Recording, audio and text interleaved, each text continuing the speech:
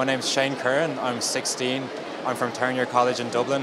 The name of my project is qCrypt, the quantum secure encrypted data storage platform with multi-jurisdictional quorum sharding technology.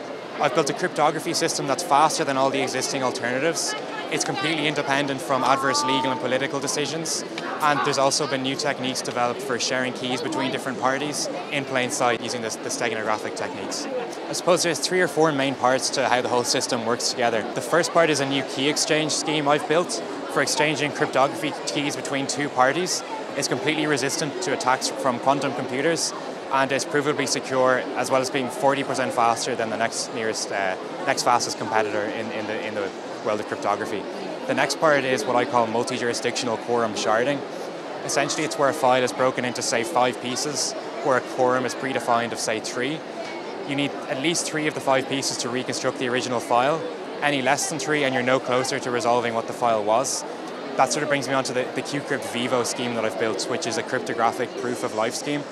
Essentially, after the key exchange, the user themselves and qCrypt note a shared secret that no one else knows, which is the key that's been exchanged. That can be combined with a single piece of sort of ephemeral data, which in this case would be the time. It's then run through a one-way, what's called a hash function, essentially where a signature can be generated repeatedly with the same result given the same input. The user themselves generates one of these signatures, and qCrypt generates one of those signatures as well. It compares the 2 hashes, and if they match, it means that it's a valid heartbeat, and the file is kept as it is.